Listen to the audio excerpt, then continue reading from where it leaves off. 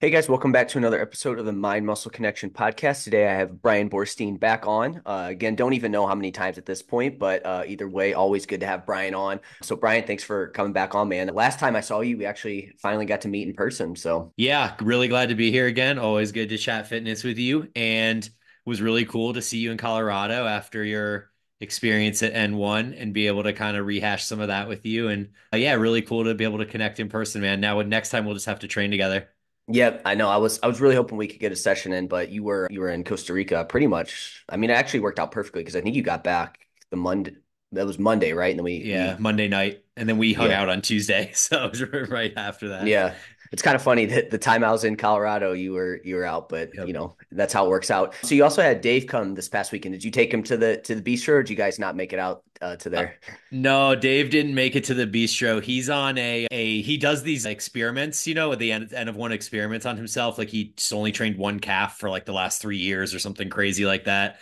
And so he's always doing some kind of experiment.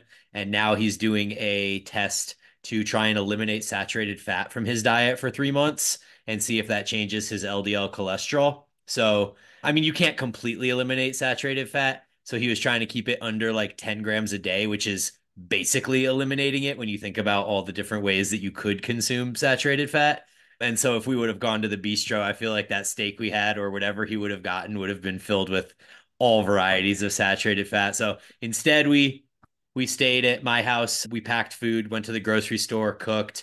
We ordered in sushi one night because that's low saturated fat for him. And then unfortunately, the we went to N1 and we trained, which was not unfortunate. That was pretty cool. But we got back from N1 and we were locked out of our house because Excel had cut our power without much warning. They gave us like an hour warning. And so we got home. We couldn't get in our house because our front door was double locked and our garage operates on electricity. So we're sitting there at like 3 p.m. on Saturday, realizing we can't get into our house and had to call a locksmith, and then the power stayed off for 48 hours. So the end of Dave's trip was not ideal. Man, you don't like realize how much stuff you use with power until you're out of it, and then you're like, holy crap. It's like how that's just the most like eye-opening experience whenever that happens. Yeah, I think the two main things were the perishable food in the fridge was really bad.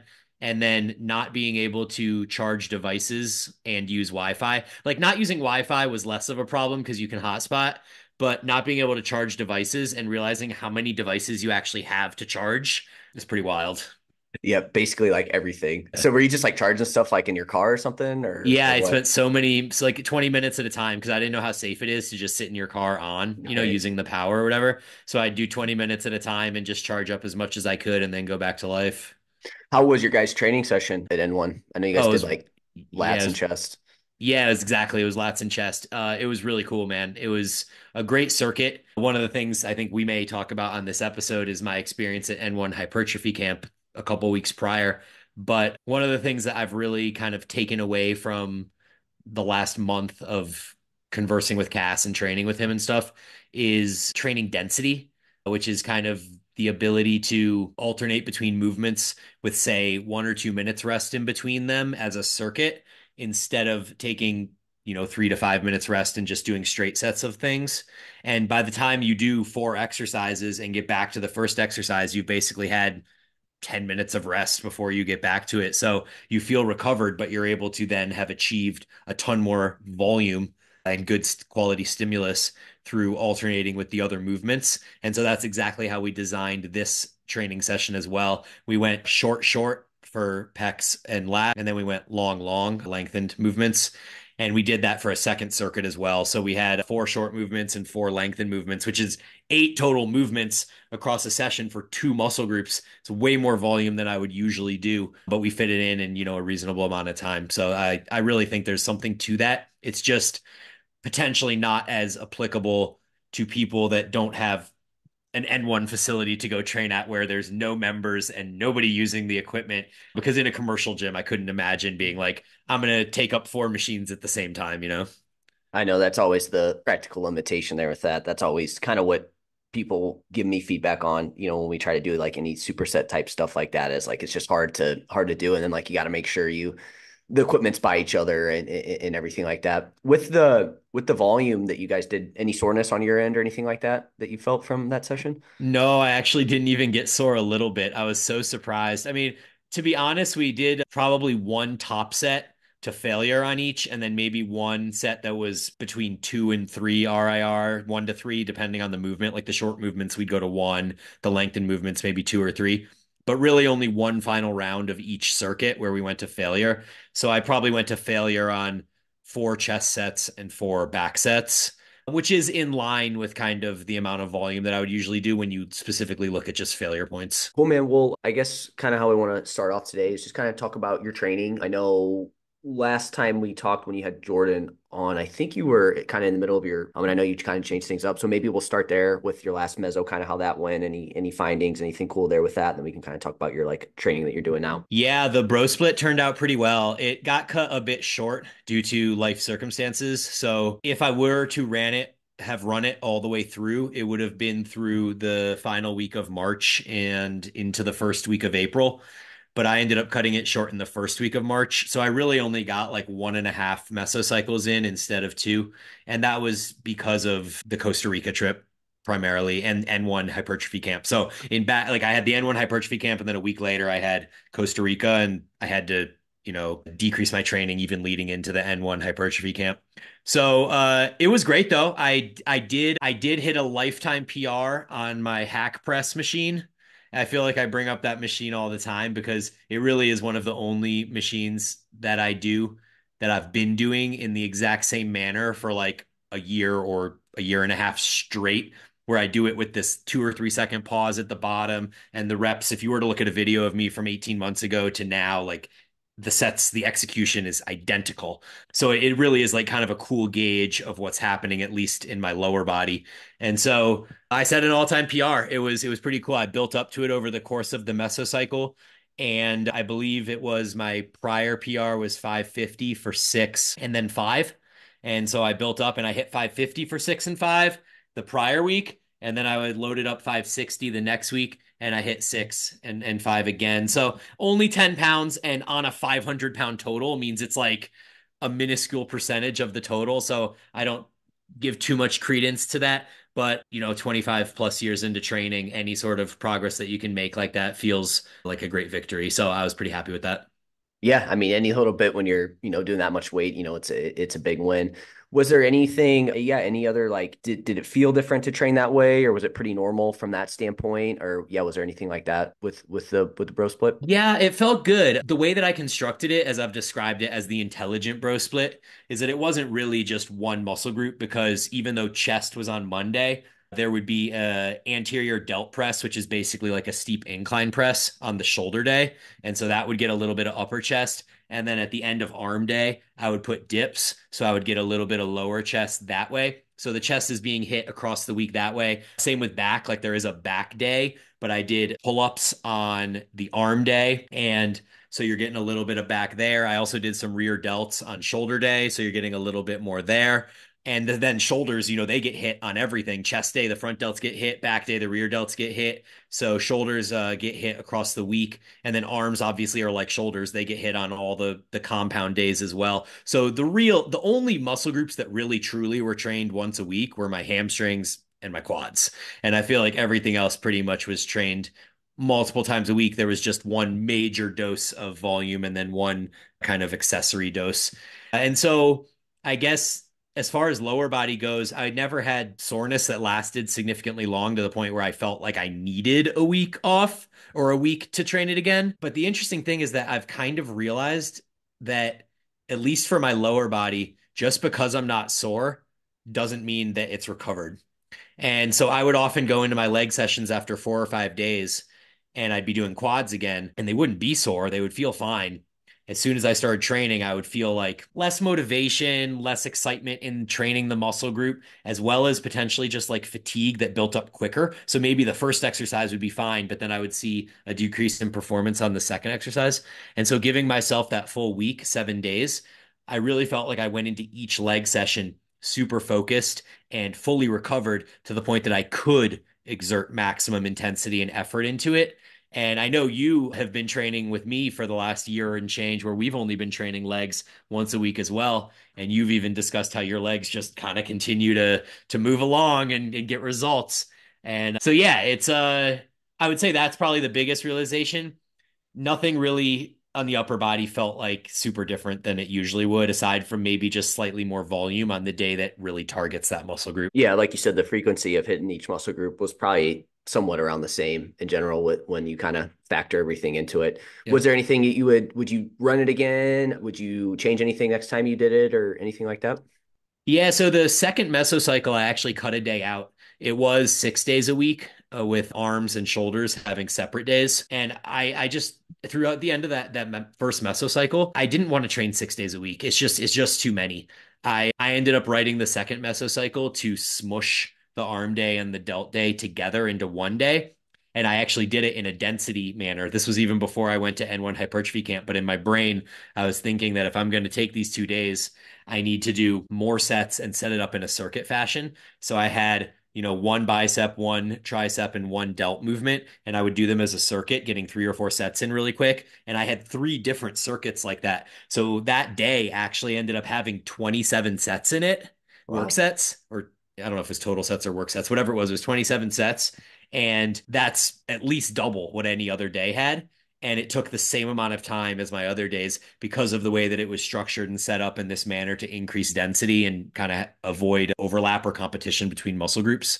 And so that was pretty cool. And I think that if I were to run it again, I would not do 6 days just because it just felt like too much. I think it was more psychologically than physically, but I just didn't want to be in the gym having to show up and have that sort of focus 6 days a week. 5 was very manageable. Have you ever been this way where like in the past you like 6 days was like you wanted to train 6, 7 days a week, but now it's like is it did that change for you over time or anything like that? Or have you is it always kind of like, you kind of get to that 6 day and it's kind of like too much for you? Because I know for me, like I used to love like I wanted to train 6, 7 days a week. Now, was my training intensity the same? Was execution the same? Probably not. But it's like now I'm like, man, like I'm like you, like 5 days. I think that's perfect. Anything more than that just seems like a lot, to handle. I don't know if that's like increased responsibility outside of the gym or whatever that is there with that. Yeah, I think this is actually the first time in my life that I've ever tried to do a 6 times a week program. So I couldn't say if that's changed from my youth. My first years of training, I was on 2 to 3 times a week full body for probably the first 3 plus years. And then when I went to bro split training, it was never more than 5 days a week. It would always would have either like chest and triceps, back and biceps, and then shoulders would have their own day, or else it would be that smushed together kind of shoulder arm day type thing. Or I guess the other side of that could be you put shoulders and arms on separate days, but you do quads and hams together. So I think the issue I had this time was I was trying to work too hard on each day. So Mm. it's kind of like I needed a day, either a day off or I needed a day where I wasn't working as hard. And like even the way I designed your new mesocycle, where the fifth day is just short overload stuff for the focus muscle groups, something like that, even where I don't have to go in and really like get amped up for intense compound lengthened movements. And I'm just like, hey, look, it's a day of isolation work. Most of it's short overloaded. I get some blood flow. I get in, I get out.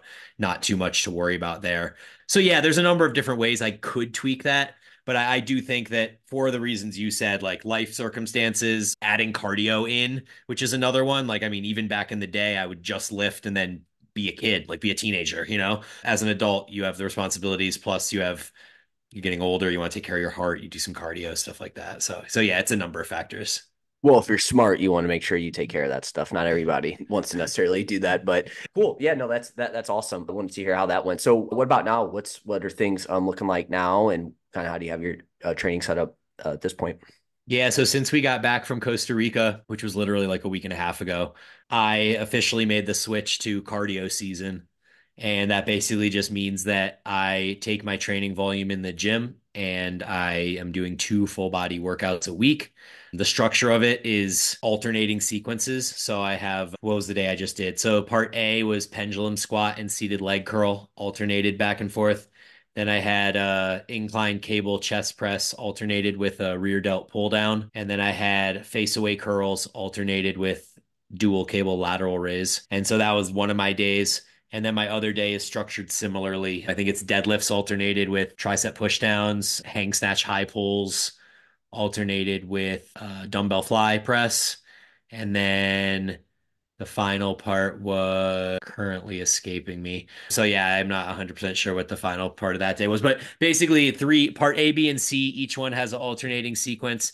The rep scheme is either 4 or 5 sets of 5 to 8 reps. So I'm keeping the reps low, focusing a bit more on just maintaining my strength while I'm doing all this additional cardio. And then of those 4 to 5 sets, the first 2 to 3 sets are like building ramp up sets. And then there's 2 top sets for each movement where the big compounds like the deadlifts and stuff like that are around RPE 7. So, 3-ish, 4-ish RIR, something like that. And that's probably just going to stay throughout. I'm not really going to try to escalate RIR and get closer to failure on a deadlift. And then the isolation movements are basically RP 9 or 1 rep from failure across the board because I feel like there's not a lot of like I do want to keep my upper body training somewhat intense because biking is mostly lower body dominant anyway. So the little bit of lower body work I'm doing across 3 different movements, basically pendulum, leg curl, and deadlift, are gonna be my movements, I think, for the next few months. How long are these two weight training sessions taking you with those? 60 to 75 minutes each. Gotcha. Yeah. I was wondering how that worked out with like the the circuit kind of style there with that. And then like you said, 5 to 8 reps, and like you said, mainly you just kind of want to maintain your strength. I mean, obviously you should still get some hypertrophy there with that, but the big thing is you didn't want to like add in like you don't want to do anything like I guess over like 12-ish reps or anything like that. Is I'll probably just add a little bit extra fatigue potentially to cardio and stuff like that. Yeah, exactly. I mean, I'm not like expecting to get hypertrophy or Right. strength. I'm more just expecting to do the best Maintaining. that I can to maintain it. Yeah. I know that like I'm going to lose body weight because last year I ended bike season at 180, which is the lowest that I've been in years. And this year I started at 197 and already through a week and a half of prioritizing biking, I'm down to like 194, 195. And that's just, I'm still eating, like I'm eating all the food. I'm making sure to get all the calories is just, you put in the work and, my move tracker, which usually I set my goal at 700 calories a move per day. And that's pretty much what I hit throughout most of the winter each day. Once I get into bike season, that number is between like 1100 and 1600 most days. So it's a lot of extra caloric expenditure. Are you gonna kind of, because I know you used to do it where you like do like a cut at a certain time of year. Are you kind of, I know you're not doing it for that, but are you kind of using this to like kind of replace that now at this point since you'll kind of naturally see your body weight trend down during this time? Yeah, exactly. That's what happened last year too. So I actually haven't done an official caloric deficit on purpose since spring of 22, was it? Yeah, because last year I biked and then this year I'm biking again. So it's actually really nice to not have to purposefully be hungry, So it's like eat as much food as you can, and if you end up losing body weight, you lose body weight. Could you try more if you want it, or is it like you just feel like you're eating as much as you can and it's like your body weight just because of how much you're expending through the biking, it's just like it's just going to trend down and kind of find that like Yeah, that like I guess natural kind of settling point with the amount of activity you're doing.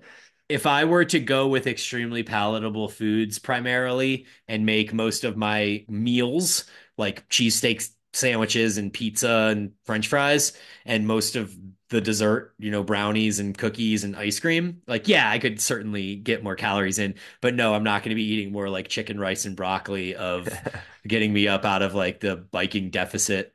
So yeah, I mean, I'm definitely having some of those palatable foods too. Like I would say during bike season, I'm able to eat out more often, and you know what kind of oils those are cooked with or whatever. You're not really sure. And then yeah, I bake. I tend to bake a lot. Like I'm a baker, so I would say even throughout the year, I bake 2-ish times a week average. And if that makes a 9 by 13 pan of banana cake or something, that banana cake's going to disappear in a few days. So yeah, it's just part of who I am. I love it. So before we go on to the cardio side, what you're doing there, I'm just curious on some of your exercise selection there with that. So, so are you doing like conventional deadlift, like from the floor, or and if so, what's kind of the rationale behind that and everything? Yeah, I'm doing deadlift from the floor because it works a ton of muscle, which is exactly the reason that it's not a great hypertrophy movement. But I haven't done it in years and years, and I messed around with it before Costa Rica just to kind of see what it felt like. And I used to be a really good deadlifter. It was probably my best of the 3 power lifts back in the day. I got up to a 525 pull with decent form. and that was at under 200 pounds body weight. And so I just have always enjoyed deadlifting. And I feel like it's been so long since I've done it that I'm no longer emotionally tied to, I can do a 455 triple or I can do 525 single. Like those numbers don't really mean anything to me at this point. And so I figured it's an opportunity for me to work a ton of muscle in there. And I'm actually in that setup of that day, the hang snatch high pull, which is probably another movement you're curious about. Yep. That's actually in the part A section, and then the deadlift is in part B.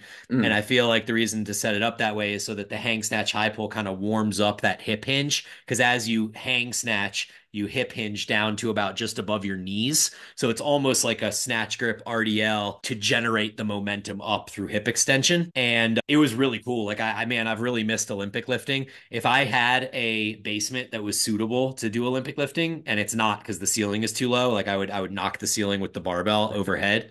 But if I could, I would probably be doing power snatch instead of hang snatch high pull because I really do miss that explosive power that comes with it. And I think that there's probably some transferability. I don't know what word that is. It's some transfer between hang snatch high pull and biking in the engagement of working multiple muscle groups together to get up a hill or something along those lines. Plus, it just kind of feels cool to be athletic. And if I'm not in a point where I'm trying to optimally pursue hypertrophy, then being able to throw in some of those that I've enjoyed that I feel like give me a little bit of joy. Yeah, exactly. Those are movements that I kind of want to include. So I don't know if I'm going to keep the deadlift the entire time or not. If I start finding myself getting too emotionally attached to, oh man, why is 365 feeling so heavy right now or something like that, then I'm probably going to ditch it and go to like an RDL or something along those lines. But for now, it's been fun. And so I'll just keep it in there. And like the high pull, would that be kind of like you said, it's kind of more power explosive type movement, which is you probably haven't gotten a ton of that in with like your hypertrophy training. And I know that as you age, that's like one thing that like you really want to kind of try to maintain. It's not that you're old by any means, but you know what I mean there with that. Yeah, So for sure. Yeah, yeah, no, I do want to try to include more explosive type work. Another one I used to love was really high box jumps, and I can't do those in my basement either. So I think I may start including something like broad jumps and stuff like that too, just to continue to work hip extension through explosive power and all of that stuff. Like anytime, you go into hip extension, you're getting a bunch of glutes in there too and hamstrings. So there is some carryover, not as the most optimal hypertrophy movement for those regions, but those regions are certainly getting some stimulus there. what's the rep ranges and stuff for the deadlifts and the high pulls? Yeah, those two are 5 by 5. But And okay. so it's same idea. I'm just kind of doing three build up sets. I think for the deadlift, I went like 225, 275, and then 345, something along those lines. And that felt pretty good. I definitely noticed fatigue in my bike ride that I did after the deadlift day. And I didn't love that. So I need to kind of rethink how I'm going to do like I plan to do an intensity day of climbing a hill after the deadlift day, and as soon as I got into the hill, maybe 4 minutes in, I could feel the fatigue through my whole posterior chain, like especially trying to bend over and be in that forward position on the bike. So I think that after the deadlift day, once every week or whatever, I just need to make sure that I don't plan an intensity day there. Maybe it's like a low zone two or something along those lines. Yeah. Yeah. Just kind of trial and error and kind of see how it fits in and everything like that. I would imagine your deadlift's probably going to go up pretty quickly here initially since you haven't done it for a while. I know you're not necessarily trying to do that, but I would think that it would go up decent, at least in the beginning, as you're kind of like redoing that movement since it's been so long since you've done it. Yeah, you'd think so, but I also don't really want to push it in Yeah. the sense that it's also a high propensity for injury. Right. And if you get injured from a deadlift, that actually is going to have direct impact on my ability to bike. So I am trying to be super prudent with that movement. And I feel like, as we know through the literature, the lower reps and the compound movements that are really heavy, they just don't need to be close to failure to Yep. see a bunch of results. So like, yeah, if I'm doing RPE 6 or 7 sets and I'm like, oh, that was really easy this week, then sure, next week I'll go and add weight, but I'm not going to go into it kind of with that intention. Yeah, you're not going to go into it being like, hey, I'm going to add 5, 10 pounds each week. It's going to kind of be, hey, this is how I'm feeling. Hey, it's time to add some weight because it's getting easier there Yep. with that. So yeah, no, that makes sense. From a cardio perspective, what does that look like? Are you doing a race again at the end of this, or what does the this look like from a cardio perspective? Yeah, we had a plan to all sign up for a race, me and some of my buddies, and then they haven't like officially backed out yet. but they seem less interested in it. It was a race that was scheduled for the end of September, and I'm not sure if they're going to do it, and I don't know if I'm going to do it if they don't do it. I do want to do something to kind of give me the impetus to train for. But right now, I'm not getting super focused on that. I'm more just trying to focus on the training. And as the training improves and I feel like I'm ready for an event, I feel like I can sign up to one a little bit closer to the time. Maybe even I end up doing the same one we did last year and then compare and see. I don't know if the course would be the same, to be honest, but give me some sort of comparison amongst a similar population of competitors. So yeah, not one on the horizon exactly. As far as training for right now, the weightlifting is twice a week and biking is 5 times a week. Eventually that may go up to 6 times a week, but right now I'm going to do five. And I'm going to try to I've been taking one off day. So yesterday I did nothing except walk. I didn't lift or bike. And then that means that one of the lifting sessions also has like a zone two ride on it. So I have a double day one of the days. But the 5 sessions are essentially made up of one intensity session that involves going out and just climbing a mountain. So around here in Boulder, you've seen our beautiful mountains. I'll basically bike 3 miles to the mountain, and then I'm just going to choose one and just go for 45-ish minutes plus or minus and see where I end up and then turn around and bike home. So that's one of the intensity days. In that day, I'll probably literally be at low zone 5 or high zone 4 for the entire 45 minutes. Yeah, it's gonna be awful. And that's actually what I'm planning to do today. So we'll see how that goes. And then another intensity day. I only have 2 intensity days. The other one is gonna be not 100% sure. I'm gonna kind of oscillate between either something like tempo intervals, which are tempo would be right under your second threshold. So threshold is usually something you can do for 40 to 60 minutes at a time, but then you would be dead. Like you could not go longer than 40 to 60 minutes. But with this day, I would do 10 to 20-minute intervals at that pace. So the pace that I could do for an hour, I'll do 10 to 20 minutes with, 5 minutes recovery between each. So that's one type of intervals I might do. And then the other type would be VO2 max intervals, which you and I have discussed a bit about on here, which would be somewhere between 4 and 7 or 8 minutes intervals at a time. And this pace would be above threshold. So it would be at a pace that I could not maintain for 40 to 60 minutes. Maybe I could maintain it for 15 minutes or 12 minutes, but I'm doing it for 4 to 8 minutes. And then those have equal 1-to-1 work to rest. So it might be like 6 minutes on, 6 minutes off for 4 rounds or something along those lines. And those ones are obviously going to have your heart rate the highest because you're above threshold. So you're basically sitting in zone 5 for that entire interval and then kind of letting your heart rate come back down again. So those are the 2 intensity days. And then there's 3 lower intensity days. All 3 of those are going to be some level of zone 2. So one of them, at least maybe 2 of them will be like low zone 2. And then one of them will probably be a little bit higher zone 2 where I'm approaching getting into zone 3, but trying to stay just below it. Gotcha. So 3 lower days and then 2 higher intensity days there with that. Yeah, those high intensity days, man, those sound rough, especially the what was it, the one today that you're thinking about doing 45 to 60 minutes. Man, Of that just sounds climbing a hill. Yeah. yeah, just climbing a hill. What's the recovery like on that? You feel pretty beat up for the rest of the day there with that, or Yeah, not so much the same day. I feel like these workouts that I do, especially like zone 2, I feel great. Like how zone 2 is, but yeah. with the intensity stuff, I feel great most of the rest of the day. I do get a little bit of extra hunger, but I do feel pretty good. Usually that fatigue will hit me the next day. So I'll go to sleep and then I'll wake up and the next day I'll be like, ooh, I feel a little bit fatigued, but it's not really soreness. Maybe it'll be soreness this first time because I haven't done my mountain climb yet this year. So maybe tomorrow I'll be a little bit sore. But I think once, repeated bout effect kicks in, it's fatigue, but it's not necessarily soreness. Yeah. What was I gonna say on the biking? Oh, so again, you're not, again, you may have a race, you may not. So for you, is this just like again, you're just trying to like you enjoy this, and then it's just, hey, obviously the heart health side of things as well too. Is Yeah. that kind of the main thing for you with kind of doing this cardio season? If you don't have, if you're not going to be doing like a race or anything potentially at the end of it. Yeah, I'm really trying to blend the worlds of cardiovascular for health and longevity with cardiovascular for performance because there are people on both extremes. Like on one extreme, you have the people that follow Peter Attia's advice almost verbatim, where it's 4 zone 2 sessions a week and then one higher intensity session. But then you have those are like just straight up health and longevity. perspective or goals, then the people that are straight up performance that are literally training to race, they're potentially putting in so many miles and so many hours that it might begin to border on the side of excessive cardiovascular work. And a lot of these guys that really have been cardiovascular athletes from a young age through middle age end up with AFib in their heart. And so it's not a cause of mortality. You're not going to really die from AFib in most cases, but it is something you do have to monitor and be on top of.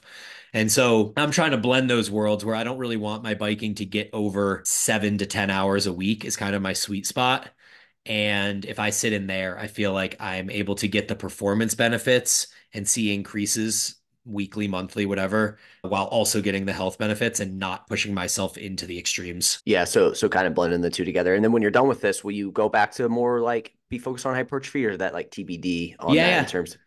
Yeah, that's the goal. My goal is once bike season's over, call it like October, I'm going to probably get in contact with Mike Nelson again, who was my rowing coach last year, and have him program me similarly rowing type stuff that we were doing before, which was 3 times a week, but only one of those 3 sessions was really, psychologically, physically challenging. The other two were between 20 minutes of rowing, which pales in comparison to the amount of biking that I was doing. And so I think I'll probably get back on that train and make the rowing my cardio as we kind of get back into winter again and go back to training hypertrophy, likely with a, 4 to 5 times a week type training program. Awesome. Love hearing about your training and kind of your thought process behind it. So I know you went to the N1 hypertrophy camp a couple weeks ago. Jordan was there too, and I know you guys did some pretty cool stuff there. So maybe if we want to kind of dive into that a little bit, and maybe how it's you've kind of hit it at it a little bit, but how it's maybe changed how you thought about hypertrophy, or if it has, or anything like that. Yeah, we did a few experiments as part of hypertrophy camp. So there was like a full lecture portion each day where Cass drops a ton of knowledge and there's a lot of like question and answer and back and forth and really cool intellectual conversation. But after the lecture portion around lunchtime, we would do a training session and sometimes a second one later in the day as well. And in each of these training sessions, we would do some sort of kind of experimentation to assess how we perform in different situations and different circumstances. So, for example, one of them, we did a comparison of resting 2 minutes between arm exercises versus resting 3 minutes between, and whether that made a difference in reps achieved. And then we did one comparing leg extension to hack squat with a rest in between, and then going back to leg extension and repeating that as kind of a circuit versus doing like all the sets of leg extension and then all the sets of hack squat. And then we did another one comparing doing lengthened partials, how many lengthened exposures you get across a few different movements by comparing 1.25 reps to just lengthened partials to full range of motion reps with partials at the end.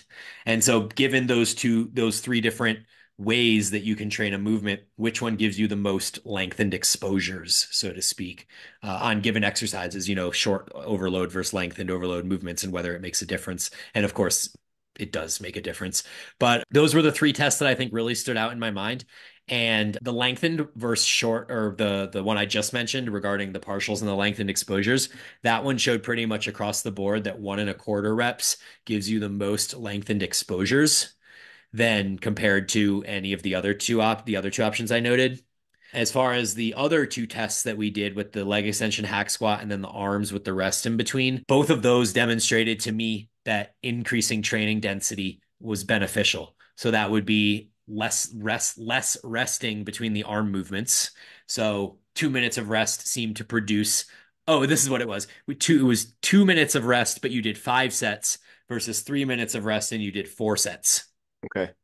And I found that on all across the board that the 2 minutes of rest with 5 sets was giving me more reps with given load. Got you. So the Okay. extra rest was not beneficial, essentially. And then on the one where we went leg extension to hack squat, or all the leg extensions and then all the hack squats, we found that the leg extension to the hack squat produced generally better results when you look at total volume load achieved. And so part of that was because the hack squat has a much higher volume load. And so when you did all the leg extensions and then all the hack squats, you saw a less volume load on the hack squat specifically, but more volume load on the leg extension. But that didn't create more volume load overall because going leg extension to hack squat to leg extension to hack squat back and forth allowed you to have a higher volume load on the hack squat and a slightly lower volume load on the leg extension. Interesting. And any particular reason why that would be, why you would get more volume load? Can you maybe explain that again, why you would get a little bit more volume load on the hack squat by doing it that way? Yeah, well, I think the better way of explaining it might be why you would get lower volume load on the hack squat doing it the other way. So if you do all four sets of your leg extension first, and then you go and do four sets of hack squat, you have all of that fatigue I from the see. leg extension in your quads before you even begin your hack squats. Whereas if you go leg extension, hack squat, you've only got one set of leg extension in there when you go into your hack squat. I see. And then you go back to leg extension. And so your leg extension might suffer a little because you just did hack squat. But then again, you go to hack squat, but now you've only done two sets of leg extension and you're going to hack squat again. So instead of having four leg extension sets prior, you have one set prior, then two sets prior, then three sets prior. So ultimately, your quads are a little bit more recovered, alternating it with leg extension to allow you to get more volume load on the hack squat. Okay. Yeah, that makes a little bit more sense. So you might be maybe so again, this could come down to like, hey, what are you maybe trying to prioritize? So if it was like rec fin development, then maybe you would want to hit that Yeah, for like leg extension first or something like that could be a practical application absolutely. of Yeah, that. no, yeah, I like that. Well said. Okay, so that's interesting. So does that, and we kind of talked about this earlier, does that change anything that you would like do in terms of programming? I know we kind of talked about like the practical limitation of that potentially. So again, in a perfect world, say that isn't a constraint, would you maybe start to program that a little bit more for hypertrophy at this point now then? Yeah, for sure. I still am not at a point where I'm going to do it for my group programs because you just don't know what people's individual gym setups are like. And I've had way too many feedback across the years of, well, like I think it makes sense where I'm like, you can just bring your dumbbells over to the leg curl machine and you can do your leg curls and you can then do your dumbbell RDLs and you can just alternate those back and forth.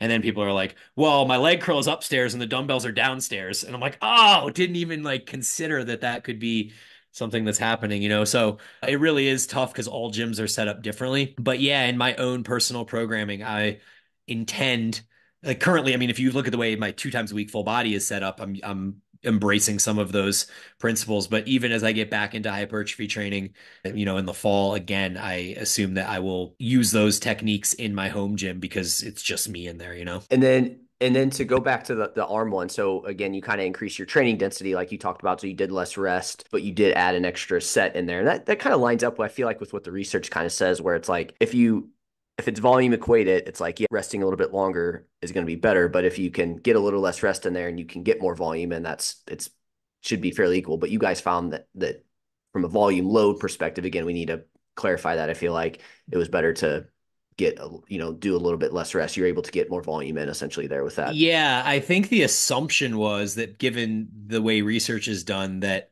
four sets with 3 minutes of rest should have been equivalent to five sets with 2 minutes of rest because the total time spent is the same. Like you would expect volume load to be similar, and it just wasn't. But I think it's important to remember that that is applied to single joint arm movements. And we're not talking about comparing five sets of a really hard compound movement to four sets and then shortening rest on that really hard compound movement just to get an extra set. I think you're dealing with a lot of fatigue factors that go beyond just local muscle fatigue. And now you're getting into like systemic fatigue, cardiovascular conditioning, psychological arousal, things like that. So, I mean, could you maybe, so for people that aren't familiar with training density, could you maybe just like quickly describe like it in a, yeah, simple way there, I guess, Yeah, for it's people that doing don't more understand? training in less time. Simple. So, but does that kind of go back to like, okay, maybe like doing a little bit more volume is kind of what we potentially need to look at doing here? Or like if you can squeeze in a little bit more training volume in a small, like a amount of time, again, obviously, like you said, this is for single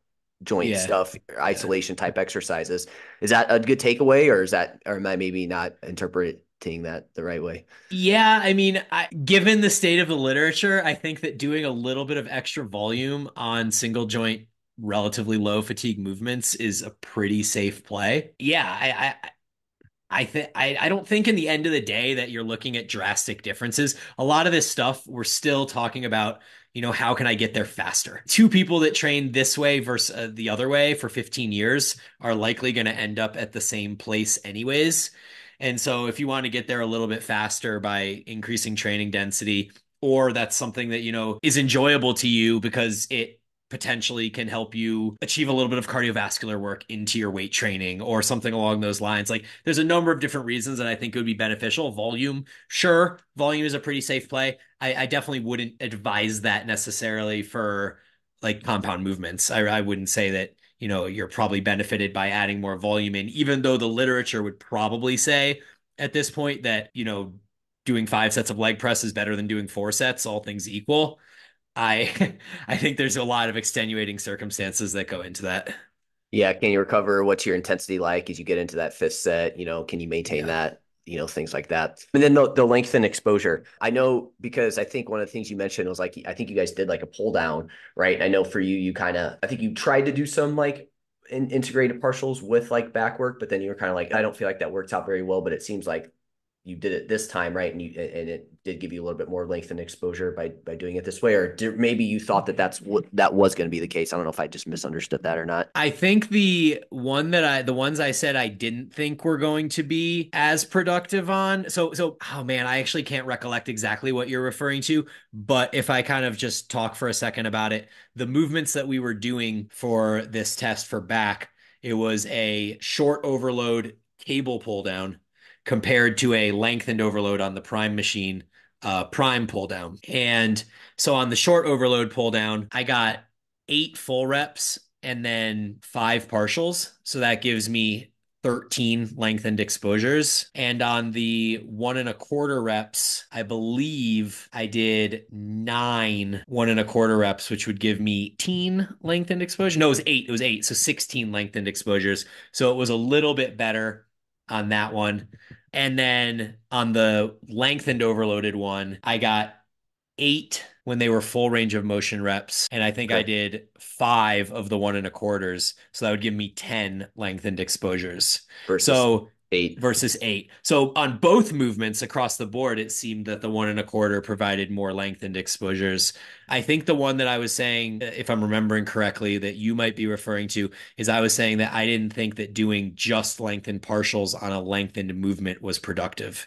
And so we saw that in this example as well, because we did a 50% range of motion set. And on the short overload movement, I did a ton of reps because you're eliminating the hardest part of the movement. I can't even remember how many I got, but it was a ton. And then on the prime pull down that was already lengthened overloaded, I got the exact same amount of reps doing lengthened partials as I did doing full range of motion reps. So I got 8 reps because it's so hard up at the In that top top part. and Yeah. it's almost deloaded at the bottom of the rep, so it didn't matter. And that's the same thing that you would see on like a hack squat or a back squat or an RDL or something like that. It's like usually the weight that you're having to use actually kind of goes down because you're eliminating the easiest part of the movement, which is that little rest at the top. So that's where I think that may be productive if your movement is already lengthened overloaded to do lengthened partials, but there's still benefit potentially in doing 1.25 reps. I see. Got you. Okay. That makes sense. Again, would that change in any way you would program or anything like that Yeah, from my I perspective? think I'm programming more 1.25 reps now, would be Okay. the end result of that. Like across my group programs, across, my own hypertrophy programming in the fall, things like that. I think you've probably seen more of them in your training as well. And so, yeah, I think there's certainly benefit to that, assuming that lengthened exposures are a good thing. And I think based on the literature now, lengthened exposures do seem to be positive. So like, I know one that, for example, you did for me was like I think it was an incline chest press, dumbbell press last time. So again, that's going to be hardest at the bottom. So it's like, you wouldn't want to just do lengthen partials there Hmm. because like you said, you're going to end up having to decrease weight. Whereas instead you can, do the full range, but it's 1.5 and you're still going to get all that lengthened exposure in that one there. Yeah, we actually did that test as well as part of this circuit with flat dumbbell bench press, and that was exactly what we found. The flat dumbbell press, I got 8 reps full range of motion, and I also got 8 reps of just bottom partials, and then I did 5 of the 1.25 reps, so I got 10 lengthened exposures that way. Cool. Anything else there that you took, or were those kind of the main ones? Were any of those surprising to you, or anything like that? Yeah, that's all the main ones that I really kind of took from that for the most part is the increase in training density mostly. and the lengthened exposures. I don't really think there's a whole lot else to add. It was super productive, really enjoyable, and I highly recommend that anybody listening that wants to attend N1 probably should go through the biomechanics course that you went through first, because the hypertrophy camp assumed that you'd already gone through the biomechanics, and there was one person in our hypertrophy camp that had not, and they were like super lost the whole. That's funny. I actually, for me, I don't know how if this is how it is for you, but like for a lot of these things, like I do have to kind of hear it a couple times, right? So like I did the N1, the biomechanics course, and I went through the whole thing, and then I started to kind of watch some of the videos again a second time before I went to the practical. And even then I still was kind of lost. But now that I went through the practical and watched it, I'm kind of rewatching some of the like anatomy and like some of the how to, execute the exercises. And man, it just like clicks a lot more, kind of watching it again. So all this stuff is starting to make a lot more sense to me, and I'm kind of getting it quicker. I don't know if Yeah. that's the same for you, where you kind of have to hear it a couple times, and each time you hear it, it's just different and things click there with that. Yeah, 100%, man. I mean, being around Cass and hearing him use this language, a couple times a year is super helpful. Like I was kind of telling you, even in that practical, like they at the end, we did something where we all the exercises we did, we had to like they gave us a muscle group, and you're like, all right, show me how to set up this exercise. And it's like we just went through this, but like even at the end, it was like all that information. There were still like Yeah. exercises. I was like, shit, I don't, I got to figure out how to do that. But anyway, so for my training, I wanted to kind of end on this, going into a new training cycle here. And this is the first week for it. We talked about doing like lats, delts, and triceps. Just kind of want to hear your thoughts on it in terms of how you set it up. And there was anything that you kind of incorporated that we talked about today, or anything new that you added in that you wanted to kind of test out. Yeah, so the way it's set up is 5 days a week. We have a lats, delts, and triceps day on Monday. We have a lower body quad dominant day on Tuesday. Wednesday rest day because that's your zone 2 day. And then Thursday, we do a full upper body day where there still is some work for lats, delts, and triceps, but there's also stuff for chest and biceps on there. And then another lower body day that's hamstring focused. And the final day is kind of what I alluded to earlier, which is this short overload, mostly isolation movements for the upper body. And you haven't gotten to that day yet, but I'm really curious about your feedback for it once you do later this week, because that's kind of a combination when you ask about what things, we might be seeing in your program that are from my learnings over this last month. I think that day is kind of an example of that, where it's my version of trying to increase your training density, and we're not doing it a ton in circuit fashion because I know you're in a commercial gym and it is hard to hold down 3 or 4 machines at a time, but there is a decent amount of different exercises in there with some supersets and stuff like that. And so yeah, I think that's probably the main thing that you'll see. Another difference in this cycle from our prior ones is we've always had one leg day in the prior ones, and so we have two now. I just thought it would be kind of nice to change it up, and you have a day that's basically mostly quads and a day that's basically mostly hams, and then there's like one movement for quads on the ham day and one for hams on the quad day, with some abs and some calves. So those days shouldn't be super daunting. I mean, you never go into a quad day and feel good about pendulum squats and Right. split squats, but I mean it should be better than having to do that and also do a bunch of hamstring work. So yeah, those are my thoughts. What about you? What have you kind of gleaned from it as you look over it? Well, with the 2 leg days, now my legs will be growing. I'll get some hypertrophy there. So no, but yeah, I mean, so far, I know you kind of talked about the density. I know on the first day there was one where it was like behind the back cable laterals, Y raise, and front raises. Is that kind of a way, I guess, to incorporate a little density as well in there? Yeah, 100%. That's was the other thing I wanted to mention. I'm glad you brought that up. Because, yeah, so those three movements are kind of something I took away from the experience with Cass, because there's a little bit of crossover competition between them. But Yeah. when you go from a dual cable lateral raise, which is a little bit of front delt because you're coming from behind the body moving forward in that scapular plane. And then you go to a Y raise, which is also a little bit of lateral delt, but it's more on the posterior side because you're coming back across the body. And then you go into a front raise, which is again more isolated to the front delt. And then I give you rest before you move back to the first one. I think that you can achieve a lot of quality volume in there for your delts, especially because the delts are a priority for us this cycle. And from your experience, the first day doing it, how did you feel about the crossover fatigue that may or may not exist between those movements? I liked it. I mean, I felt like it was a nice way to kind of like just kind of keep moving and like I think it was like 30-ish to 60-ish seconds rest in between. So it Yeah. was nice to kind of keep moving there. And like I definitely, I felt a good stimulus in my all over my delts by doing that. And it definitely kind of sped up that part of the workout. So yeah, I liked Sweet. it a lot so far.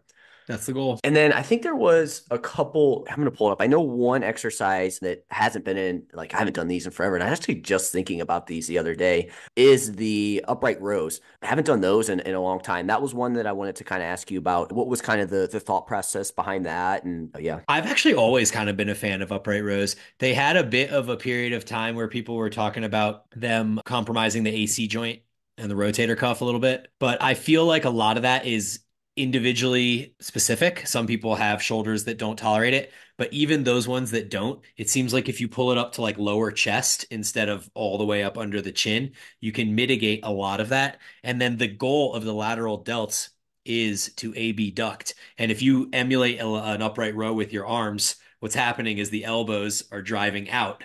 You're abducting, you're getting lateral delt stimulus, but it also has the additional benefit of getting you some traps and a little bit of upper back rear delt volume in there, which you don't get from a lateral raise really. It's more isolated to the lateral delt. So I love the benefit of that movement, especially on the cable. So I don't love it as much with dumbbells and barbells, even though I've used those a lot in the past. It has the same problem that dumbbell lateral raises do, where you're just stacked against gravity at the bottom of the movement and there's no resistance. And so I love doing it with the cable, especially if you kind of like lean back a little and you almost let your arms like drift in front of you a little bit. You can keep tension on the delt pretty well at the bottom of the rep. So yeah, I've been a big fan of them. Something I have used in my own programming and program for my group programs too. And then yeah, so you'll have to let me know how it goes. How have they in the past generally treated you? Good. I actually used to do them a pretty good amount back when I was like kind of, really following like RP kind of style training because I know Dr. Mike freaking loves those. So I've liked them. I always thought they were great. I just haven't done them for a while, so I was just kind of curious to hear. So again, that would be a shortened overload for the delts and like the traps and everything like that because it's going Yeah. to be tough up here basically at the top. Okay. Yeah, no, I mean, I'm looking forward. I haven't done those in a while. I think the other one too that I had a question on was the one arm cable kickback. So I'm assuming Yeah. that's tricep. Those I have actually like I've never done any sort of like kickback there with that. But obviously, again, that's going to be shortened overload there with that. So yeah, just kind of curious with that. And Yeah, I mean, it's just another variation of ways to extend your elbow. I despise the kickback with dumbbells. It is the most worthless movement of all time because it is only hard in the short position and it's incredibly easy everywhere else throughout the entire range of the motion. And so you end up sitting there using like a 15-pound dumbbell just because short is so hard and you get no stimulus anywhere else. With the cable, I actually really like it. And I think that you could probably play around with exactly where you line up your body in the cable so that you can get a little bit more tension at the lengthened position too. But it should be pulling you forward. So you're going to have to resist that as you get to the lengthened position, you have to resist the cable pulling you forward, which should stretch the above the elbow on the lateral and medial tricep heads. And then as you extend back, it's going to be short overloaded because the strength curve is short in that our muscle gets weaker as we extend the arm, but it should be relatively even resistance profile because it's a cable same as the upright rows. So yeah, I mean, I think it's, you may or may not like it. If you come to me and you say you hate it, we'll change it out for like a one arm crossbody push down and like easy peasy. That's a great movement that we know is productive. But for the sake of variety and fun and trying new stuff, I think that, there's certainly, as we know in hypertrophy, there's benefit in targeting the muscles from different angles and stuff like that. And so this is something that we haven't done. You probably have never, like you said, never done this. So maybe you get a little millimeter of tricep growth out of it. Who knows? well, and as you're saying this too, like part of like obviously I hired you as my coach to, help offset me not having to worry about programming for myself and obviously your expertise around it. But part of it too is, like you adding in new exercises that I can potentially take and use with clients as well too that I never, would have thought about using. So, I think that's part of it too for, anybody listening here with that. So I always appreciate, adding in new things that we can potentially try. I'm very routine driven, so I like having the same things, but it is nice to get some new things in there to potentially, like I said, try with clients and stuff like that. So Yep. cool. And then basically you said that, so like I think from like I know I kind of want to on this ascending, descending pyramid sets for muscle growth. Like, are you adding some of that in this time, or did you kind of take some of that out? Looks like kind of going through things, maybe not as much as there was Right. in the last stuff like that. Yeah, there's a little bit of it, just kind of for simplicity's sake and keeping things organized over a 5-day program. I think it makes a little more sense not to have so many moving parts. I think we do have it in there for, is it wide grip pull downs on Tuesday? If I'm remembering correctly, we have one of those in there, descending maybe. I think that would be today, Or rather, actually. yeah. Maybe I did not. I went back and forth and oscillated on it, but I do like to use both ascending and descending sets. So the example being like you have a 12 to 15 reps first set, then a 10 to 12 second set, and then a 6 to 10 third set or something like that.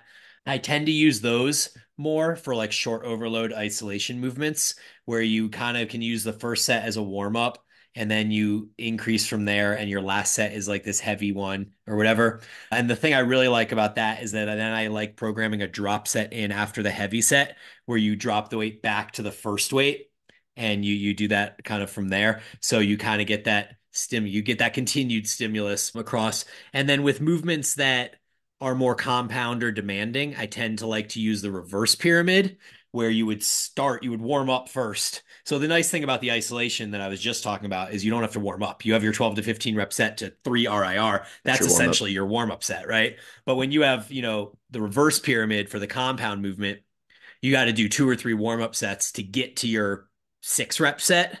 And then from there, you would drop the weight. So it's almost like top set, back off set, but maybe there's even 3 of them in there where it's like top set, back off set, and then real back off set, like 6 to 10, 10 to 12, 12 to 15, or something along those lines.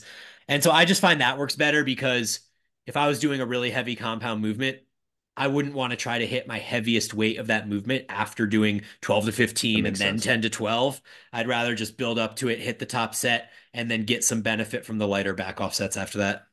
Yeah, that makes sense. That is actually something I've been meaning to ask you on that kind of the thought process on how you would go about that. But yeah, that makes sense. You don't want to like dumbbell bench press. You wouldn't want to do a super light set and then go into your heavy set at the end there. You'd rather get that heavier set done first and then kind of drop the weight from there potentially. So Yeah, at um least for assessing and tracking metrics, because the problem I always had when I was younger and I would do these pyramid sets is I always was a big fan of 12 10 8 6 back in the day and I would do that for almost every movement. I didn't have any separation between lengthened and shortened movements. And the problem is that the 12 10 8 would exhaust me so much that I would never improve on my set of 6. yeah. And I'd think that I should be improving, but I wouldn't. So I'd be adding weight and then get worsening on reps and not realizing how much fatigue was actually caused by those earlier sets. And so I just feel like for those big compound movements, it makes more sense to hit the heavy set and use that as your diagnostic tool and then back off and get the stimulus from there. Yeah, when you started throwing in some of these pyramid sets like this, I was having the issue with clients if I didn't tell them, like they would, first of all, I started adding in the drop sets at the end too, which was like just a nice way to like kind of change it up from just doing straight sets. But I ran into the issue where if I didn't tell some clients they would do the same weight like for the 15 to 20 and I was like wait no you gotta change the weight on that, Yeah. so just making sure if you implement these that you do that. So but again, another cool way to just kind of train a little bit differently, and with like you said hypertrophy, we kind of have a variety of ways to train. You don't have to be like boxed into like one thing there. So cool, man. I know you want to get on your bike ride, so going to let you off the hook here with everything. I guess before I let you go, anywhere we want to lead the audience to or anything coming up on your end that you want to let anybody know about? Nothing too much. I guess we'll be starting a strength cycle at Paragon in like mid-May, something like that. So if you're interested in strength work and want to hit some barbell lifts, which we don't do too often throughout the year, this would be a good time to do that. And then beyond that, yeah, man, appreciate the conversation. You can find me on Instagram and all the usual channels. All the usual stuff. Yep. Cool. Yeah. The strength program will be pretty cool. I'm assuming like sets of 3, 5, a little bit more of that type of stuff in there.